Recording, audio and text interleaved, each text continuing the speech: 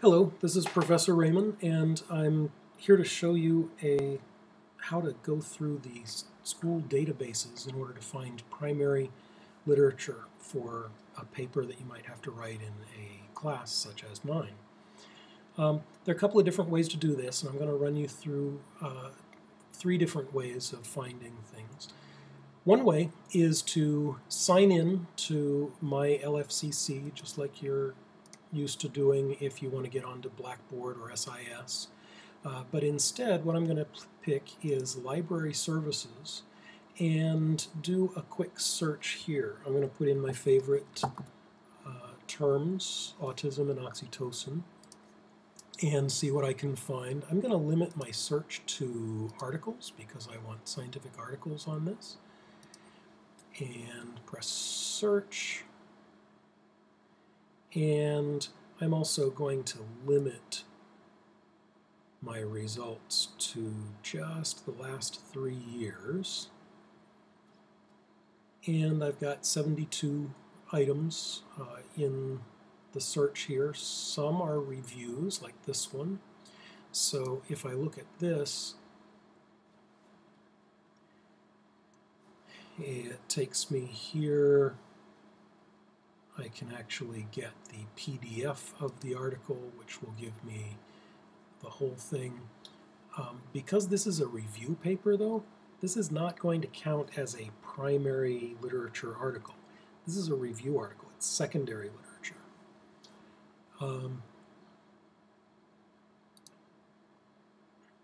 Go back to my results and pick one of the other ones. So perhaps this one, oxytocin enhances hippocampal spike transmission by modulating fast spiking neurons. This is from the journal Nature. And I can get my PDF and I want to just download it as a PDF. And here it is. And this one is a primary article. If you're not sure what primary article means, you might want to go back to my other video that describes primary articles. This is one way of finding primary literature.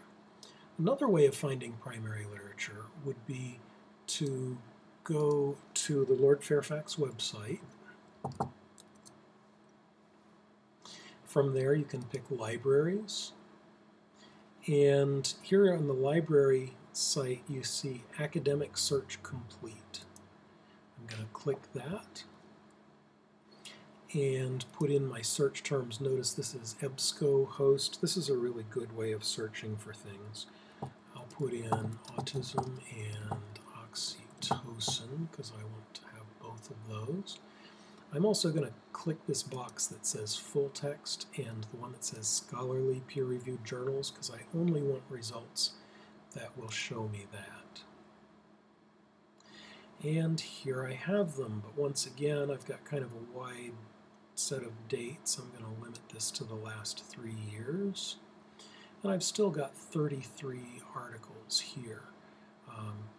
I could get my full text of this one. And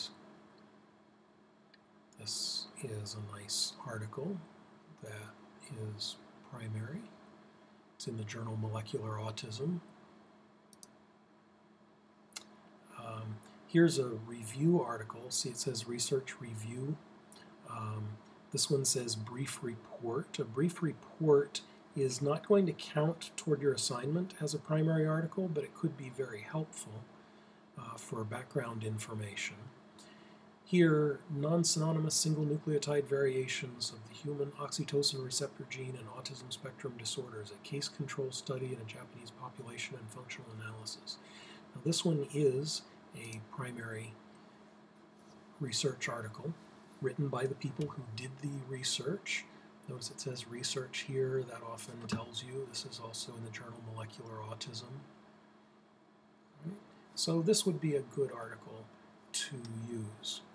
One more way of searching is to go to Google, but instead of doing a regular Google search, I'm going to go to something called Google Scholar.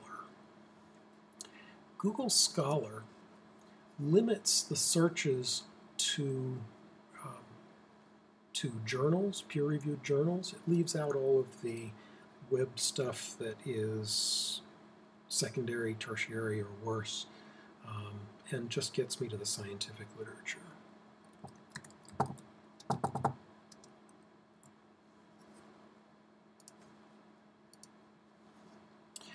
Once again, the date range is kind of wide, so I'm going to limit it to the last 3 years.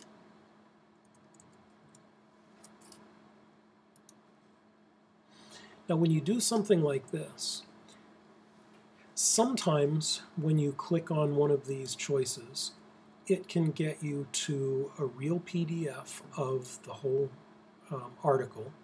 That's what you need. But sometimes when you do it, it will take you to a paywall. Let's see if this gets it to me. Where it says, if I want it, I can purchase it for $41.95. Now, there's no reason for you to need to pay for access to any articles. If you find something under Google Scholar, you can copy the title and then go back to our school's search site. And if you search for that and we have that article, it'll come up and it'll use your student credentials in order to prove that you have already the rights for access, and you'll be able to get it.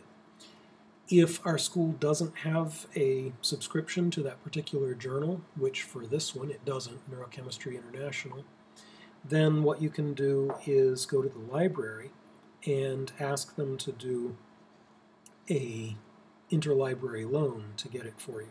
Now that takes a little while, and you can only really use interlibrary loans if you haven't been procrastinating and you've got plenty of time to wait. One other thing that you can do with Google Scholar, which can be very helpful, is to create an alert. So if I put in an alert query for autism and oxytocin and have it send it to my email account, I don't think I'd want it to go to my Gmail. Instead, I would have it go to my Lord Fairfax Community College result. And I could then create this alert, and it would send me email on a regular basis every time a new scientific article came up that was about autism and oxytocin. If you have something you're really interested in, it's a good idea to create some of these alerts, and then you can check on them regularly. If there's a disease you're really interested in and you want to know every time something new is published about it, this is a good way of doing it. So, thank you for watching, and if you have any difficulty with figuring out how to do this, you can also get help from the library, or you can ask me individually in class. Good luck.